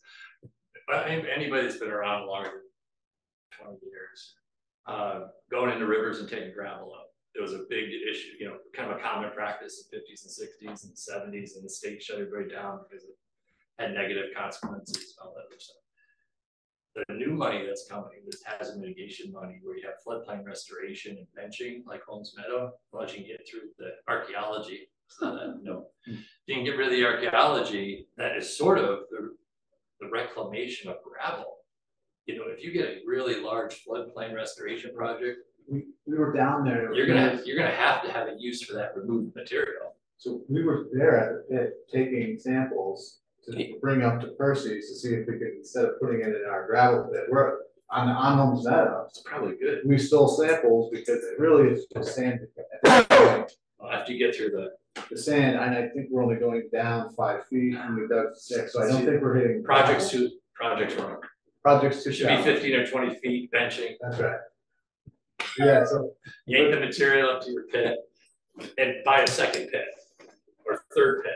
That should be what this current select board's doing. It's gonna be a hot commodity. Very hard to pay for that if you don't buy your land right now that has it. We're looking at rock pits and like just rock, just because rock is gonna become a bigger issue. So I gotta go. End up early. Thank you. Have a good one. Thank you. Probably wise words. Yeah. We can buy it now. Buy it. Is there other land available that's just as attainable? We're moving on to the salt contract now. It's not in my place, it's all available. Who is that? That is Ron Roginski. He used to be the town administrator for that Halifax Park. And we contracted him to handle the FEMA reimbursement paperwork and everything for the 2023 flood. So he was administrator for 30 years and now he does municipal consulting. So he does like the capital plan for Berlin. He worked for Westford for their sewage treatment center. So he does all the municipal work statewide. He lives locally? Rich, he lived in Florida. Richmond, now he's down in Florida. I don't know where he stays now. I should ask him. He needs a place to stay then.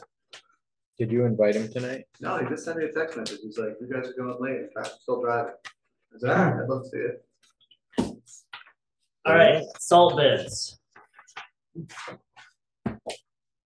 So, Big contract. So that's the one hiccup is I need the state to maybe push Compass. Compass said no, they no longer sell to towns, the state contract. But the Compass contract with the state does say districts and towns within these districts are defined by attachment D, and there's no attachment D that came from the state's contract. So I need to get a hold of the state, and they did not answer the phone today, but you need confirmation to either A, will the state enforce that contract on our behalf, or are we on our own? It's my understanding, I've never had this happen in my whole 10 years. Every time you wanted to use a state contract, you could always use a state contract. It was never a hiccup. It's the first I've seen it. So we can use District 8, so 79.42, it's a pretty good price. That would save us $8,000 a year. It's significant. yeah, it's $12 a ton, $12.32. So that's how we have to, that's where we're gonna go. I mean, the recommendation would be Jason likes Compass and he's been using Compass for two years now. He would like to stick with Compass over Cargill, and so the recommendation would be a motion to go with Compass, whether it's with the state contract as the first option. So if the state can't help us, we still need salt this year and move forward with Compass at the town price. Well, Compass is $5 a ton more than Cargill. It is, and last year they were more expensive. Last year, I believe they were $100 a ton. Cargill or Compass? Compass, and we went with Compass last year because of the quality. I think, you know, somebody had talked with Mark, who was a salt lover, and he said that the Compass salt was more salt, and the Cargill salt had something mixed in it, impurities, shorts. That's the word. Huh? That's the word that was thrown around last week. So he's last year said for the quality of the Compass salt, you saved in needing to spread less of it. And we went with more expensive salt last year. We're all in this together. I don't see what the bigger rub is if we can't get the state contract. I don't either. I mean, if we really want to push for clarity, we could delay 2 weeks. I think making a motion to kind of allow Tom some latitude would be better. I mean, if you can let me go after the state contract and sign, that would be option one. Option two is the board decision whether you want to go with Cargill or Compass, and I'll push that if I get firm. And of course, you'll see that firm no before I move forward with any of it. Yeah. So what would the board like to do? Like to firm it up ahead of time. When it says product pricing, districts and towns within each district are defined by appendix D. Attachment D. But she didn't send me that. There is no D. Yeah, and when you go online, you can click on some of these contracts. You gotta have somebody as a purchasing agent for the whole county. For the whole northern Vermont. You should have. So, The whole this state one- of Vermont. This one person does salt for the entire state, so each region, it's all based on the distance from where the salt comes from, that's why each district has a different price. But yes, but that is for the state. Yeah. And Mark and I are kind of having a sidebar here about municipalities getting together and buying in bulk. You know, that's really the purpose, that's why our tax dollars pay the Office of Purchasing and Contracting is for this ability. This is why my mind is blown that we can't use the state contract. You know, this is all state dollars. We We'll call up our reps or whoever our new reps are tomorrow and say, this is a problem. It's They'll be the that's an same $8,000 one. phone call. It is a problem. Yeah. Yeah, it's an $8,000 phone call. so might we be looking for a motion Westman. to empower Tom to pursue the state option? Failing that, come back to the board. No, they don't want to do that. They want to give them the autonomy to take care of it if he doesn't make the deal and go with another company. And the board would have to make a decision tonight. What is the second choice? Step one is the state contract. I'll send out a firm yes or no. And then moving forward. with option What would two. your preferred option be? Cargill or Compass? Compass is 92.20 a ton delivered. Cargill is 91.75, or Compass is 96.20. And Cargill is 91.75 delivered. And Compass is a better product. That's who we purchased salt from for the past 2 years and who Jason is recommending, and I can only guess that his reason for recommending it this year is the same as last year, Which is, the more expensive one. But it's higher quality. So if it's higher quality, you make it up with the quality versus the price. It's $1,800 difference between the two over the course of the year. 18. No, he still stayed within budget last year. Well, yeah, we asked for 400 to 500 and we only used about 400, so we have it back and we buy in the spring, so we fill ourselves in for the next year. And if our price was higher last year, we budgeted for 400 and then we're gonna save, budgeted 400 at a higher price. Yeah. Sorry, So basically, our salt shed is full right now. it's full right now. We're buying for next. We lost 20 grand worth of salt. We thought we lost 20 grand worth of salt in the flood because we fill it in the spring, so you have it the next winter. But Right. the warm winter last year worked out. Yeah, so we didn't use as much as we needed. But we still lost 20 grand worth of salt that melted and went down the river. Yeah, I think we ended up taking a $5,000 payout because we couldn't prove volume of salt gone. We could prove the best we could, Right. and that's what we So we accepted. budgeted $38,000 for salt. FEMA wouldn't accept any number because we couldn't prove a physical amount. Right, I And the understand that. insurance company took $5 grand. So it's okay. So is this a killing affair that we have to do this within 2 weeks? I would say that we need salt. If you don't, this is when these contracts, this should have been done September. And if we don't get this reserved now, come spring when we buy, they won't have it in their stockpiles. So this is what we're doing.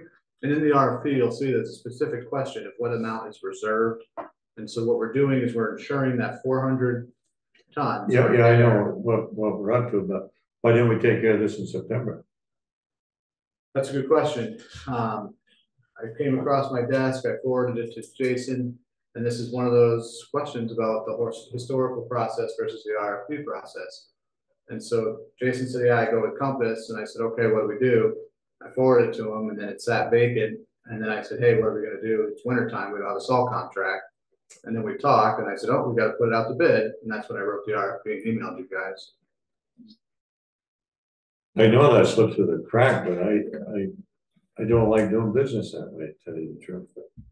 Well, then we'll wait 2 more weeks, it makes sense. gives you time to firm up the state contract. That's what I would do. What about the rest of the board? Motion to, did you make a I motion? didn't make the I motion. think he was looking for clarity. I wasn't getting. Just give you a couple of weeks to bring it back next time. And we have a couple of weeks. We're not losing I out. think if you check those numbers that came back, make sure it says. Otherwise, we empower you to Yeah, pursue it the says price state. effective through April 30th, 25 for Compass. For Cargill, April 30. sign and return this quote to our attention within 10 business days of this letter. We cannot update your account for this year without a sign, blah, blah, blah. So this is due, so it was sent on the 27th. When's it due? It would be middle of this week. I I'm sure doubt they they're would gonna have do a it. huge problem. Yeah, they gave me this back within hours of asking. And when I did the direct, I reached out to these guys, American Rock Salt was the other one. They didn't come back. I think it was too far away. Is some of it coming from upstate New York? I think Compass is from Canada.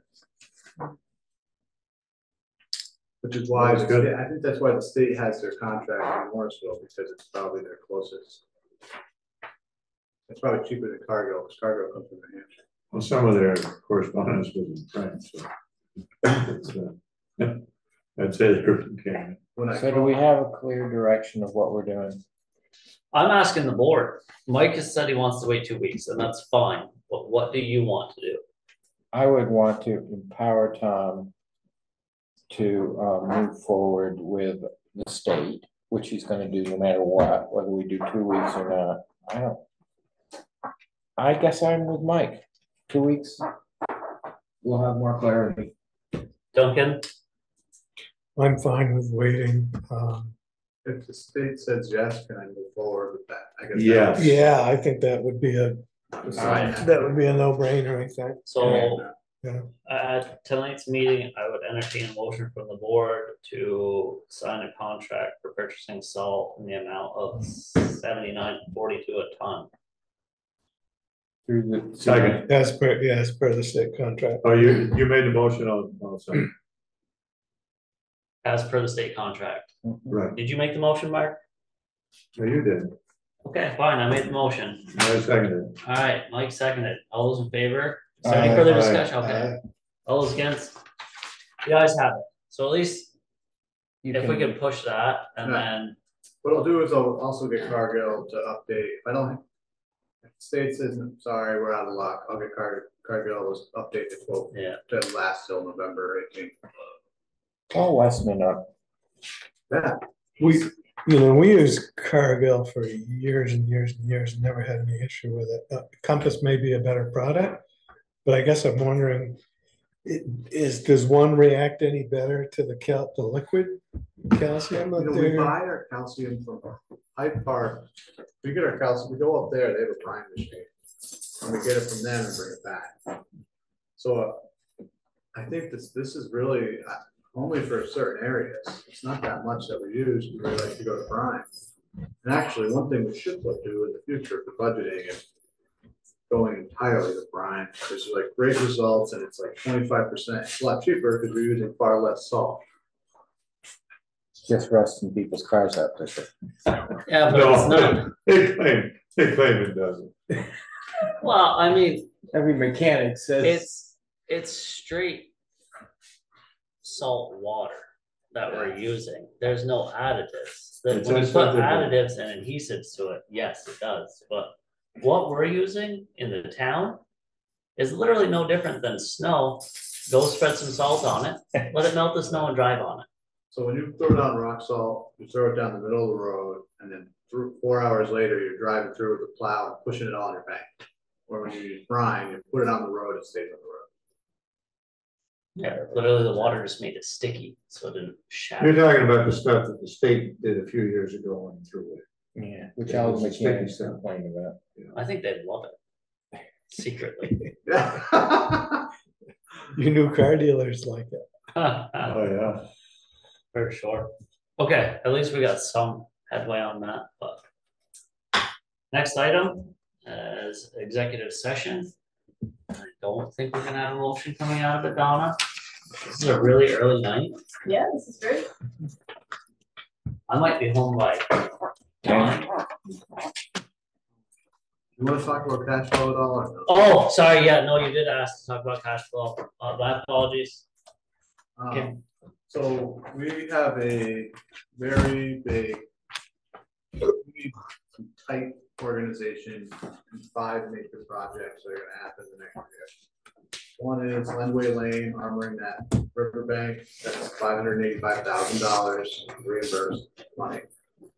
Then we have VC Stormwater, that's already been awarded the contract, that's another $565,000. 500 for that? Oh, So that's reimbursement as well. There's 20,000 outstanding of town money that goes to that project.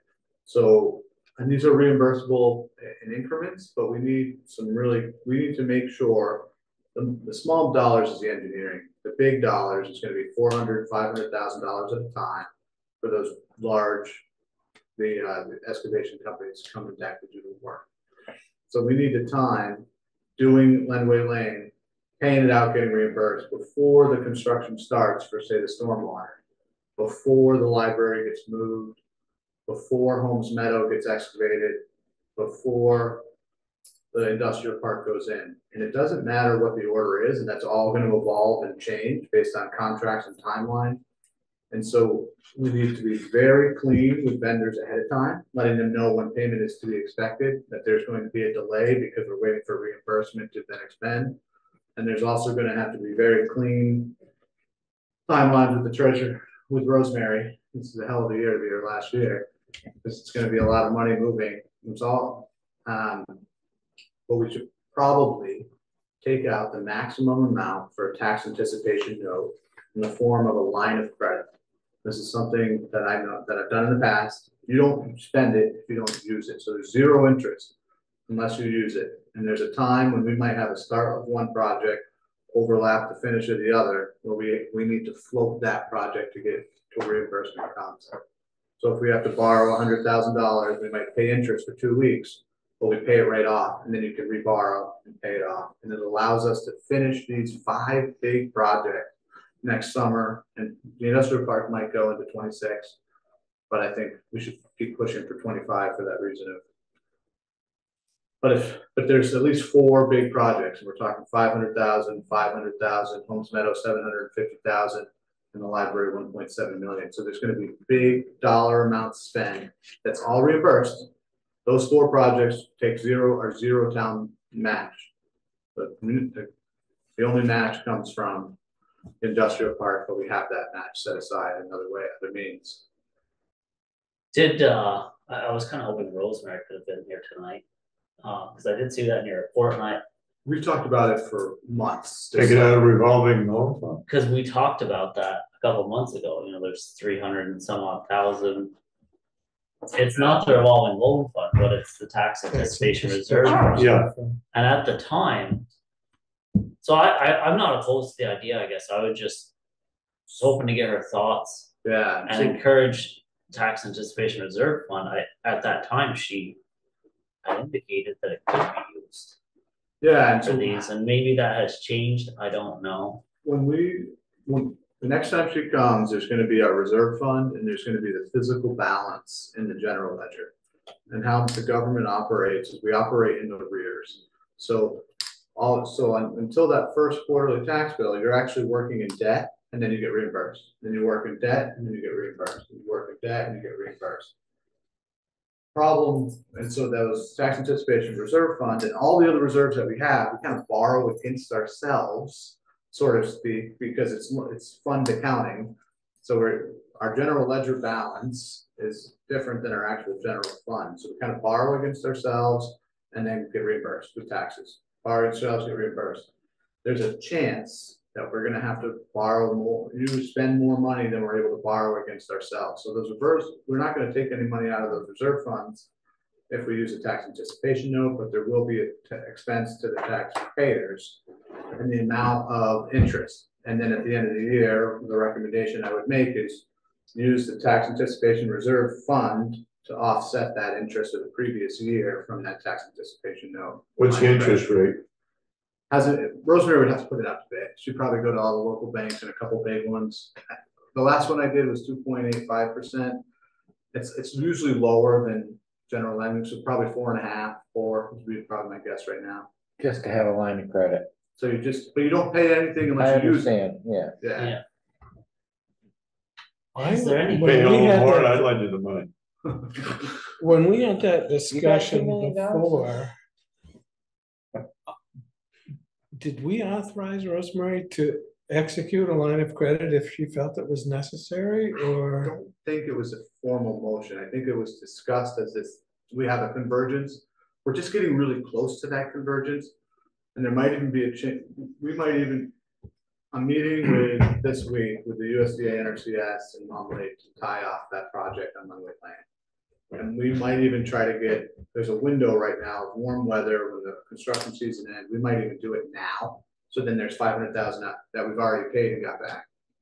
And so that's one project out of the way. But then as soon as ground is thawed, we're moving a library, and I'm sure stormwater is MSI under contract.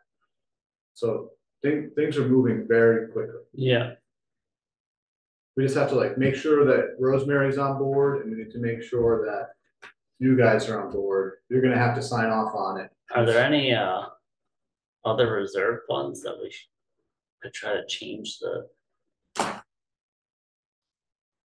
Yeah, I don't, verbiage on at town meeting day? The big one is the tax anticipation reserve. I mean, that's large, but And I would a not paving recommend reserve using fund it. is probably I would gonna have only 200 some recommend- odd thousand in it.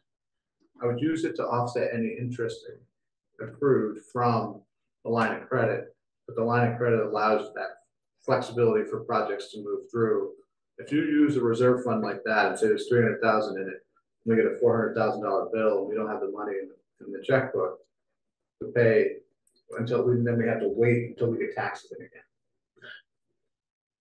I understand. Yeah, so My, Rosemary will my outlandish concepts and questions are strictly to Yeah. reduce the amount of interest that we will Absolutely. pay, period. That's the only, Well, short-term interest is gonna be kind of minuscule anyway. I think we could float 400, from what I saw, it looks like we can float 450,000 on our own, just based on our own reserves.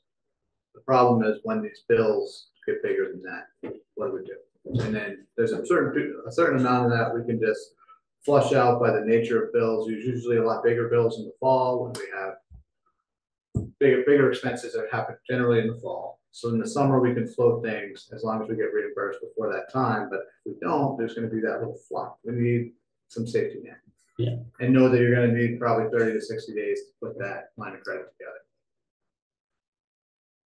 I'm not asking you to do anything tonight, but just have it. yeah, have it in There mind. needs to be a plan, there should be a plan, is what I'm saying. Yeah, it'd be nice to hear from Rosemary too. Yeah, Yeah, I am more than happy to make a motion, not tonight, but at some time to authorize the treasurer to take out yeah, a line of credit, to cover these things. It's not unfamiliar to Rosemary. She did it with the village on yes. large projects.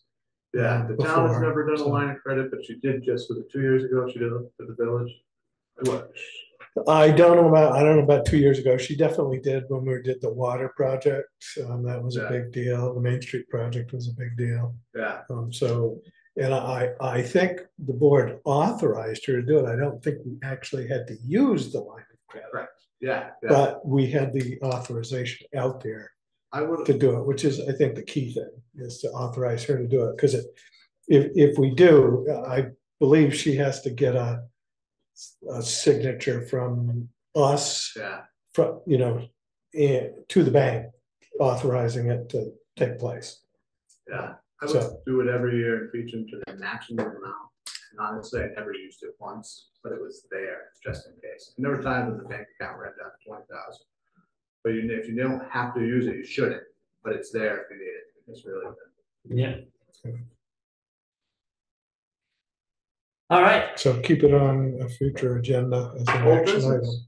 It seems like. We crossed one We off. ought to have, we ought to have a crossed line of the credit town if we're going website to off. this many big number of projects. There's gonna be, there's gonna be some big outgoes. Yeah. Or we could just not pay anybody for a couple months. Well, your contractors tend to. No, I meant our employees. Oh, okay. Yeah, I should have brought that up last week.